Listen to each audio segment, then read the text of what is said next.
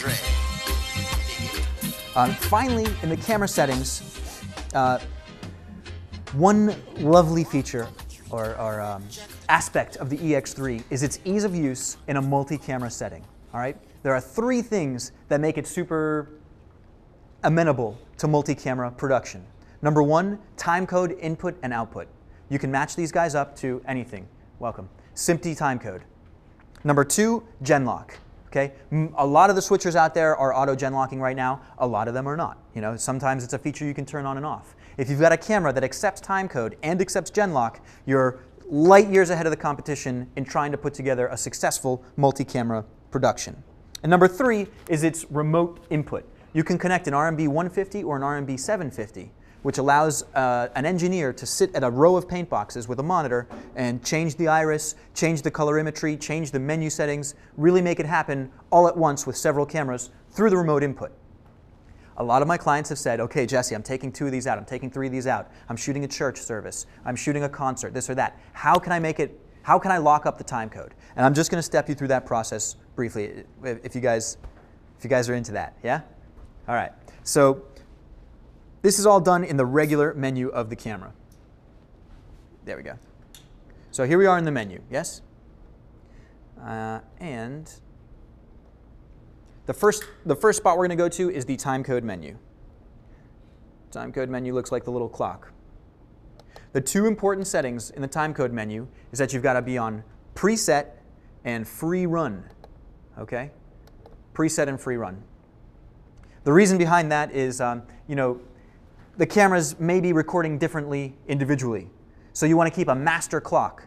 You can use one of these cameras to generate the master clock. If you're working with the camera, you're just going to use timecode out. Maybe go to a distribution amplifier, or maybe you want to daisy chain through the cameras. But whatever camera is the master, that's where you'll do your presetting. Free run is important because that one master clock is going to change uniformly throughout the day. It's not only going to advance when it's recording. So those two settings are vital. Preset, free run. The next most important thing to make it happen is Genlock. All the cameras have to share a unique clock, the same clock, in order to advance timecode all at once. So you could, using only 3 cameras, let's call this the master. It's tough to see because of my battery here, but assuming this was the master, I would take timecode out, right? Go to the timecode in on the next camera. Loop it, timecode out of that camera into the next, and into the next. But you might not see your timecode lock up right away. That's because you've got to Genlock all of them.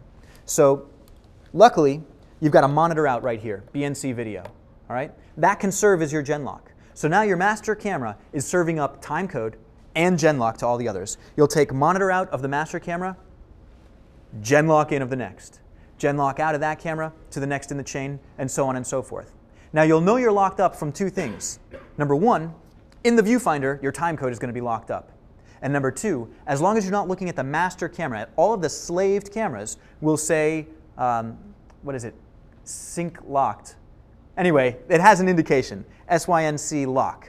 So when it receives timecode and Genlock from a master source, and it could either be a camera or it could be something separate. You could have a timecode generator and a sync generator sent to a distribution amplifier, gone out to all the 3 cameras, or you could use one of these cameras as the master. Once that's done correctly, the 3, 4, 5 other cameras that you're using that are connected to this guy, the timecode will match, and there will be an indication that you're locked up to the master camera. Pretty awesome. I have a question. Question in the audience. You said that the timecode out of one goes into the timecode just for the benefit of our millions of internet viewers. Okay, internet viewers. You said the timecode out of the master goes into the timecode in of a slave. I'm assuming one that's a cable there. And do you have a wire? Is there a wireless option for that? Okay. In case the cameras are really far away. Sure. So the question again: is there a wireless option for timecode? The answer: yes. There are a couple manufacturers out there that do make wireless timecode hops. Can be done, no problem. Another question in the back. Can I sing with this? Yeah, you can sing. You can sing your question. Well, I was late here, but I have a question. I don't understand why we have to use the cables. I mean, if we are using free run, I understand that we're gonna have the 3 cameras or as many cameras as possible, running at the same time code, right? Right. Well, yes and no. Time code is based on quartz vibrating, right? So as accurately as possible, let's say you couldn't connect your cameras. Let's say you couldn't have the cables connected at all times, and you wanted to just get as close as you could. Maybe at every break, you'll say, "Okay, guys, sync up, and we'll disconnect and go back to our camera spots and let it run." You may get away just fine, but when you're shooting at 60 frames a second, there's just such an amount of precision that you need to lock everything up precisely. So if you are cabled, you don't have to worry about it. You're on. If you're not cabled, you're going to be pretty good. You're going to be within a frame or two. But every hour or so, every break or so, every opportunity that you have, I would just lock it back in just to get that exact sync. I mean, it's just going to make it easier on your editor, when he's trying to match up all the cameras. If you're not really good friends with your editor, or if you're doing your own editing and you're real good, you've got a lot of faith in your own ability, it doesn't have to remain cabled. That's true. Are you talking about locking both every hour, both the Genlock and the time code? Yes. Just the time code? Well, the time code won't get a good lock without a Genlock. Right. So what Genlock does, so let's say we're shooting 60 frames a second, right? That means, all right, you know what 60 frames a second means. But what Genlock does is it tells everybody exactly when 0 is. Because this guy might have started at 3 and is already at 60, 3 frames before the next guy. What a Genlock will do is give everybody the exact same 0. So they all say, all right, ready, 1, 2, 3, on the exact same spot in the second. Yeah? What's up, Tom? How are we doing? A question from the audience, and I think it may relate to that. It says, can you jam sync, and how long would it hold? Okay. The question is, can you jam sync, and how long would it hold? So this does relate back to our discussion. A jam sync would be if we went timecode and monitor out to timecode and Genlock in just momentarily, but we couldn't remain cabled. How long would that hold? Maybe an hour, maybe 3 hours, maybe the whole show. But if you want to be 100% certain frame accurate, you better be cabled. Cool? I hope that satisfies our web audience. Yeah, they're loving it. Great, because we're about to move on.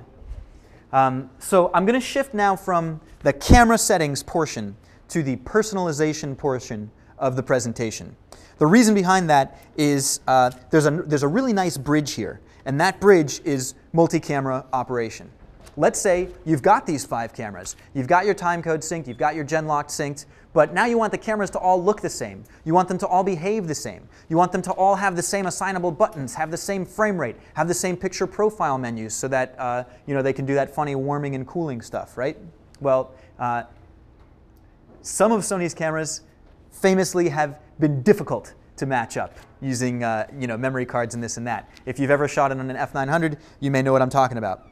This camera, famously easy, simple to make it happen. Let me show you what I mean.